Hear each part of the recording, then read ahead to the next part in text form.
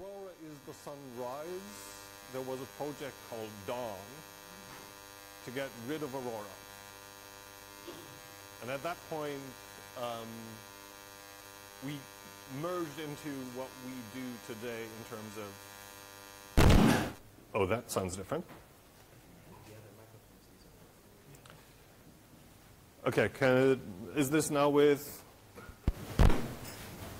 Okay, I'll keep talking. So now we changed all that. We have one localization repository that we use to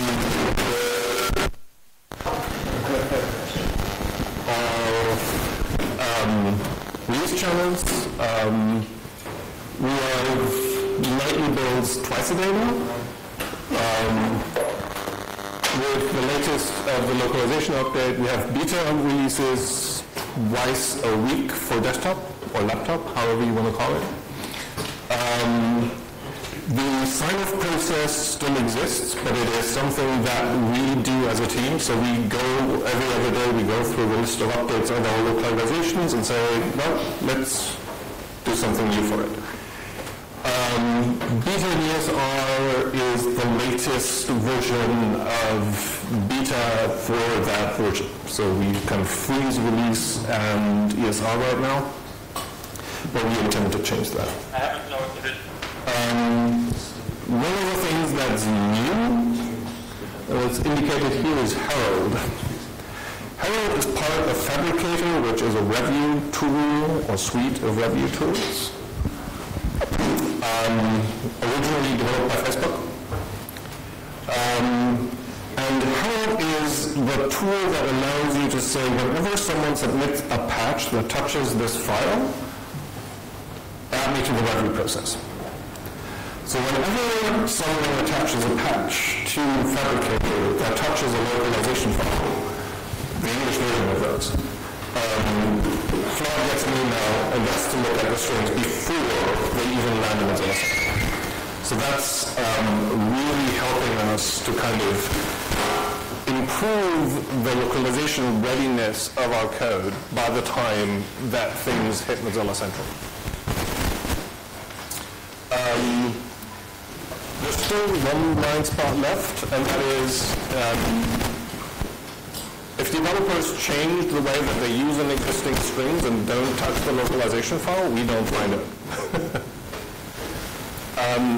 If you have like a different project and it is on GitHub, you can use code owners, a magic file, to actually say, I want these people to be CC'd on the pull request whenever someone goes in and changes this file in a pull request. So kind of do this up.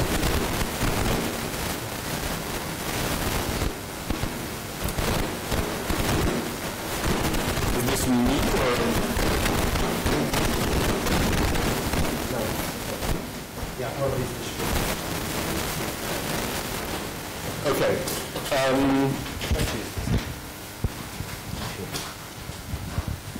Hey, hello. Okay. What is that? Okay.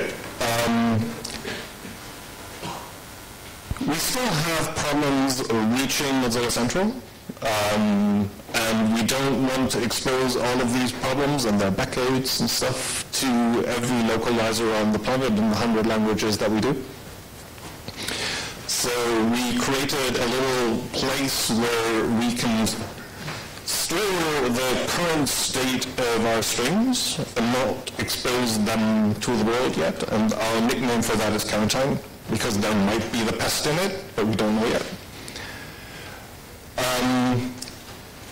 A couple of localizers work on that directly. Francesco is one, Tone is one. And they find problems and then get back to the developers and say, hey, this doesn't work right, can you fix this? Or we ask the shellers to actually just back it out until it's fixed. This is something that we do quite aggressively for a lot of test failures these days at Mozilla. We back things out that don't work perfectly. And we also do this for localization problems. And then Francesco goes in and publishes that to all localizations when it's ready. And that is gecko strings. It only consists of English strings, so no code or something that is in Mozilla Central, the test cases, etc. It contains the unit of all the strings that we intend to localize. So it has the strings that are Mozilla Central, it has the strings that are Mozilla Beta, it has the strings that are in Mozilla Release, it has the strings that are in COM Central, in COM Beta, and in COM Release. So everything that we use to ship Firefox, Firefox for Android, Thunderbird, SeaMonkey, is all gotten together and is creating one of these localization repositories that only has English strings. And that repository is then quarantine. And when Francesco says it's good to go, then it goes into Gecko strings, where it is synchronized from Pontoon directly. And then the localizations that are done in Pontoon or are done locally are written back to Elton and Central. And then they go into Firefox builds twice a day. The nickname of the code is cross-channel because it's working across localization channels.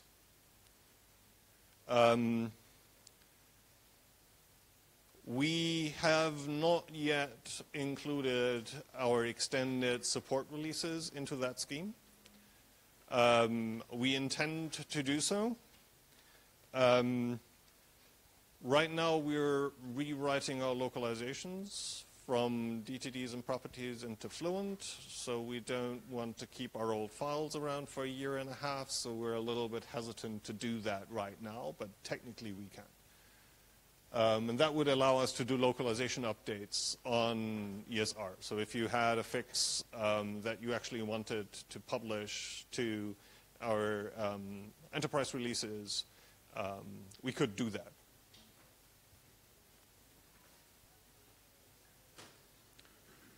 Onwards to Android. There are a couple of good parts about Android.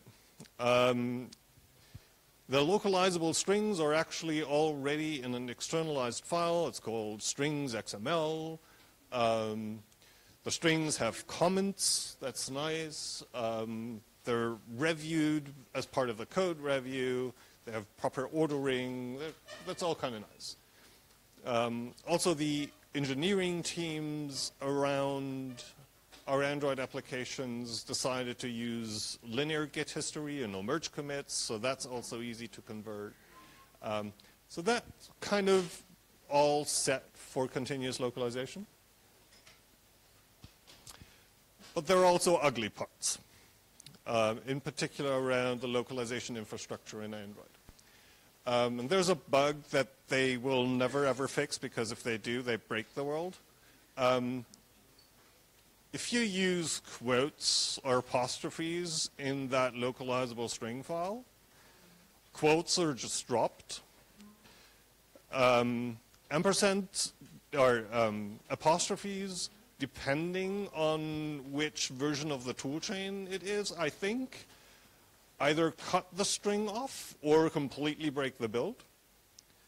And if you want to escape a string like that in an XML file, you either quote it in double quotes or you use a backslash, which I think tells a lot about how that tool was written in its first iteration. And that's what we have. So it's really difficult to find out what to do with that stuff. Also, the file locations contain something that is similar to a locale code, but is never a locale code. So instead of saying DE minus DE for German as in Germany, they put an R in, because that's a region. And then they have this thing where they say, and now we actually have Unicode locale codes, but instead of using a minus or an underscore, they decided to use a plus as a separator between those things. So if you want to support a tool chain that writes these files back, you need to have completely custom logic for Android localcodes. Not to mention that they still live with an old Java bug that used IN for Indonesian and weird localcode for Hebrew, and there are 4 localcodes that have absolutely nothing to do with each other. The way forward. We need to kind of talk to the engineers and say, please only do the things that we know we understand, because the documentation is really dodgy and you can put strings wherever you want. They don't need to be in strings XML. And with that subset, you can write tests that ensure that the things are actually the way they are.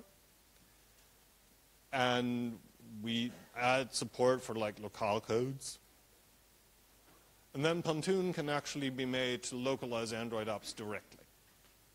So if we have an Android app and we want to localize it, we can just set up Pontoon directly to that repository. It can decide on whether it writes to master or to a branch, and then things can just go.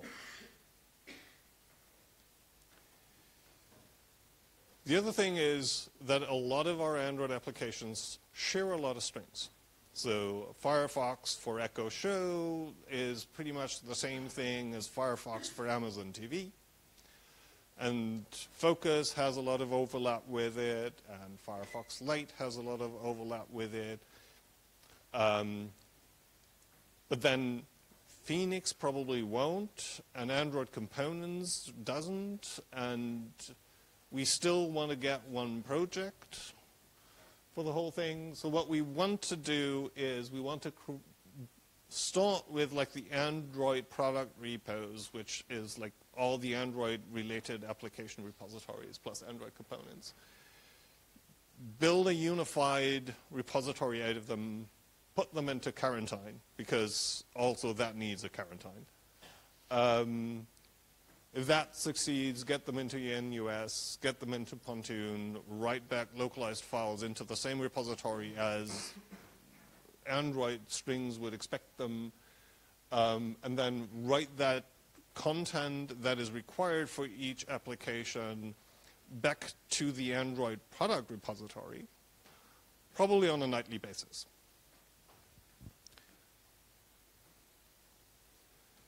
And then, because Android just builds what's in the repository, you automatically get localized builds.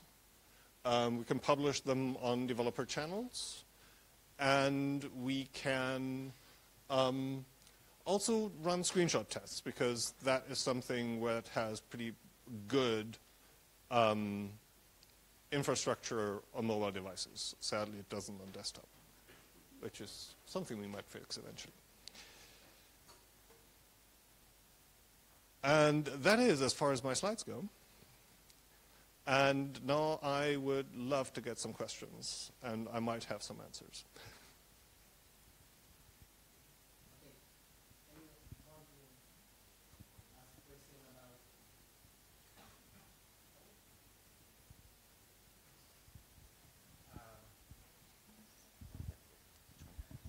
So my question is, how big a team is doing only localization at Mozilla? So our team is 5 people on project management, and 4 people doing engineering. So 2 people on Pontoon, I'm doing So need to be ready for work, and then tech lead, and Stosh is predominantly working on look. And we don't localize anything apart from that. So the localization team is. Thank you. Any other question? Or you want to share some things?